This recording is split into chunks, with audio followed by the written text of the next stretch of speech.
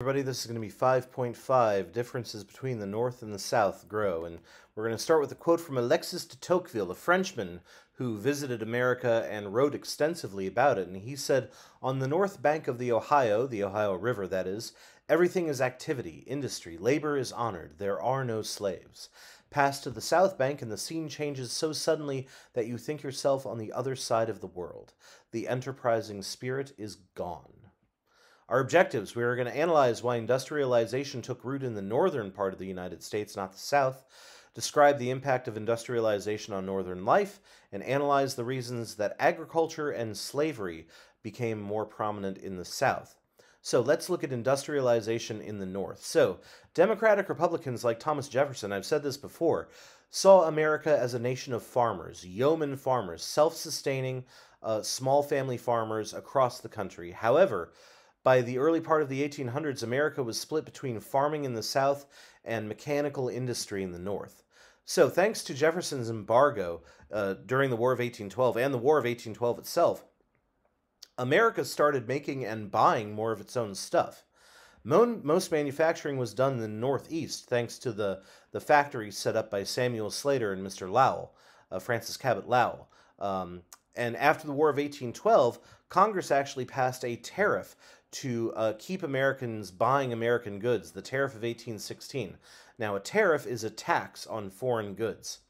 And this was great for American manufacturers. However, it was very bad for farmers because they had to pay high prices for American-made consumer goods during this time, and farmers were feeling the pinch a little bit. Most factories were in the Northeast for a couple reasons. First of all, there's more startup money, what we will call capital. Secondly, because the South's climate was better for farming, while the North was better for factories because they had the rivers to sort of help turn the wheels in a factory. And lastly, the Northeast had cheaper labor thanks to the fact that lots of new immigrants were moving into the American Northeast. So here's what a Lowell mill looks like, along with the city that's growing up around it. Now, let's see how it changes northern society. Many workers in the North found their lives very deeply changed by the Industrial Revolution. We talked about how you started living your life on the clock, not on the sun. One big example of this are skilled laborers, people who used to make everything by hand. Now the factories are taking away those skilled labor jobs, which meant that skilled workers were not as necessary. Now, some laborers thought that the best way to keep themselves necessary was to organize into labor unions and fight for their jobs. They also formed political parties and ran for office in order to do the same thing, and they formed labor unions. Labor unions when a group of workers bands together to demand better pay and better working conditions. And unions would do things like go on strike, they would stop working, they would force employers to pay higher wages, they would try to reduce working hours, or they would try to improve working conditions. Meanwhile, female laborers were going on strike too, including Lowell girls who went on strike after the owners cut their wages while at the same time increasing their rent that was due. So factory owners fought against this by saying that unions were an illegal conspiracy, and they sued the unions and took them to court, and oftentimes the factory owners won this fight. Now, some workers were helped by industrialization, though. We see the rise of a larger middle class during this time. We see white-collar workers like bankers and lawyers and accountants becoming more prominent during this time and more wealthy. The middle class was not were not common laborers. I'm sorry, they were more educated, but they also weren't the super upper class either. They were not the hugely wealthy. So they were well off. They could do well for themselves. Middle-class men also usually worked outside the home in offices, and then they started to sort of say, like, well, I've got the money to move out of the city, and the city where a lot of the factories are, so I'm going to move just outside the city into suburbs. Earliest suburbs were being formed at this time. And this often separated neighborhoods by social class. So the wealthy people moved out of town, the poor people still lived in town. Meanwhile, middle-class women were expected to stay at home. This is what's called the cult of domesticity. Working-class women did not have that luxury, though, and went to work in the factories because that was the only thing that they could do. So here is this is also known as the sphere of woman, otherwise known as the cult of domesticity, that a woman's place is in the home, raising the kids, uh, teaching them how to be very good um, model American Republican, small r Republican citizens, working for the Republic. Now, by the 1840s, most middle class workers had been born in America. However, we start to see the rise of immigration in the 1840s as well. And they're from new places and with new religions, too. In the 1840s and 50s, you see immigration go through the roof in America.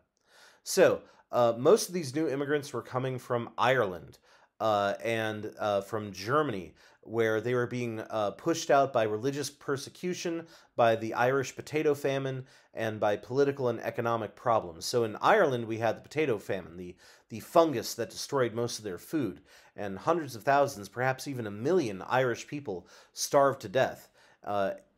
After this happened, many Irish people fled to America. About the same time, Germany was having a huge failed political revolution, and so both came to America during this time. And you see immigrant cities in America in the 1850s. You might notice that St. Louis has a big dot in it. That's because many Irish and many German people came to live in St. Louis, including the Anheisers and the Bush family as well. So many of these new immigrants were either Catholic or Jewish, which were not the regular Protestant groups that were expected in America.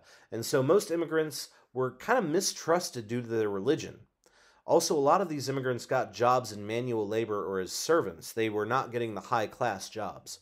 However, by 1860, immigrants made up a huge chunk of big cities like New York. They also moved to the Midwest. Since they didn't have as many opportunities in the South, they mostly moved to the Midwest.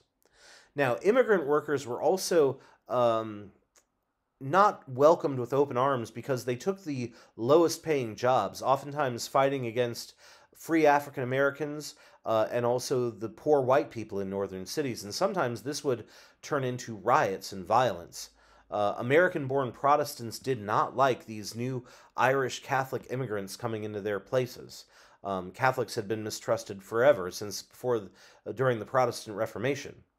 And so there was a lot of anti-immigrant feelings and sentiment at this time, especially from groups known as nativists. That's an important term. They're not against Native Americans. They are against new immigrants coming into America, and they were calling for legislation that would limit immigration.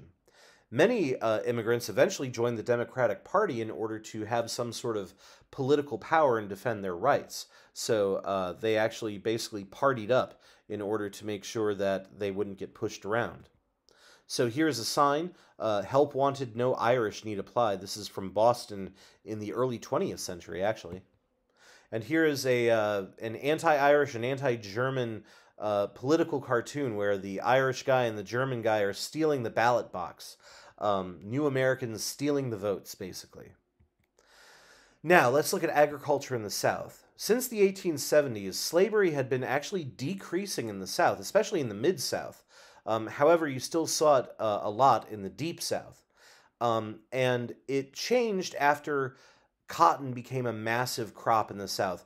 Cotton is what saved slavery for a number of decades. Several things led to this increase, and the biggest thing is the invention of the cotton gin, which was a device by Eli Whitney to very quickly separate the hard-to-pick-out seeds out of cotton fluff. And this turned cotton into a huge crop, with hundreds of millions of pounds of cotton being produced every year. Suddenly, there was a giant demand for cotton. And so this is the cotton gin. Basically, you turn the crank, the cotton falls on one side, the seeds fall on the other side. This increase in production also led to an increase in slavery. Most farmers saw the demand for cotton and said, great, we're going to need more enslaved people to pick the cotton and put it through the cotton gin. Also, as more farmers are spreading to newly opened areas in the southeast and to the west, slavery was traveling with them. This raised a few eyebrows. People were worried that slavery might go all the way to the west coast once we got out there. Lastly, we see industry in the north needed raw materials like cotton, and so the north and the south were sort of partnering up. There wasn't much slavery in the north, but they still partnered up with slavery in order to make cheaply made cotton in the South. So here's a cotton plantation before the Civil War. Now, while federal law banned the introduction of new slaves from Africa in 1808, enslaved people were still secretly being shipped into America, and also they were being sold from Middle America to the Deep South. Enslaved people are also sometimes being sold just to have children and increase the enslaved population. And so we see during this time the boom of cotton that the number of enslaved people rises from 1.5 million to 4 million. We also see some states where enslaved people actually outnumbered free men. Now, since cotton was the main crop of the South, as long as cotton was doing well, everything was fine. However, if prices fell, it would damage the entire South, and that could happen. Also, since most plantations were really big, most of the South was farms. There were very few big cities because most of the South is just these gigantic cotton plantations. One of the few big cities is New Orleans, Charleston, South Carolina, Atlanta, and Augusta in Georgia, or Savannah. Most immigrants, however, were settling in the North because the North had a much higher population. They were able to get factory jobs in the North, and they were not welcome in the South. So we see a lot more immigrants settling in the North, not the South. Now, the number of enslaved people and poor whites in the South also meant that illiteracy was high. Many people in the South could not read. And although slavery was central to the idea of the Southern sort of mindset of where they were, actually most Southerners could not afford enslaved people.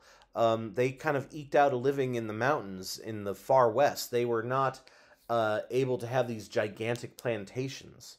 However, most Southerners did defend slavery, hoping that one day they would be able to afford it, and also realizing that as long as enslaved people were at the bottom of the social ladder, they always had somebody below them.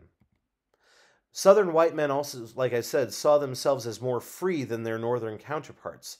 The people who worked on farms said that they were not beholden to the bell and the whistle of the factory, that they had more individuality because of this.